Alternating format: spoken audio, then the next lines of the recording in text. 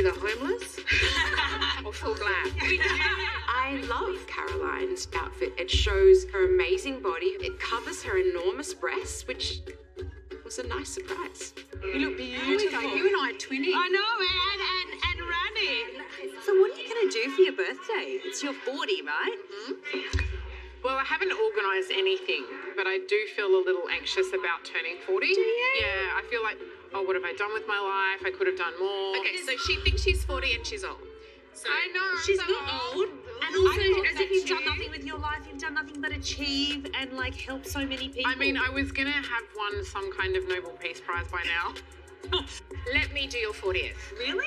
Yes, of course. And we're going to do something fun. We're not going to do like a, lunch thing. I feel like maybe, though, you need to consult me on this because maybe your fun, my fun. Two different things?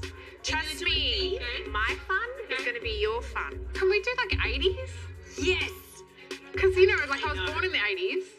It's been done. I think a festival. A festival? Okay. No. We definitely don't want festival. All that goes through my head is where am I going to find a costume? Like, you mean like Burning Man? Well, Burning Man, unless we want to come with tassels on our boobs, we're not going to do. Well, we could, right? You don't have to make it too crazy and too wild. And like those festival kids, they like literally wear no clothes. Exactly. I have no festival clothing. I have no, like, stick-on pasty things with, like, I don't know, tassels on the end. But I have heard Caroline does, so maybe I'll go around to hers. So what exactly are we expecting from a Caroline party? The unexpected. Okay.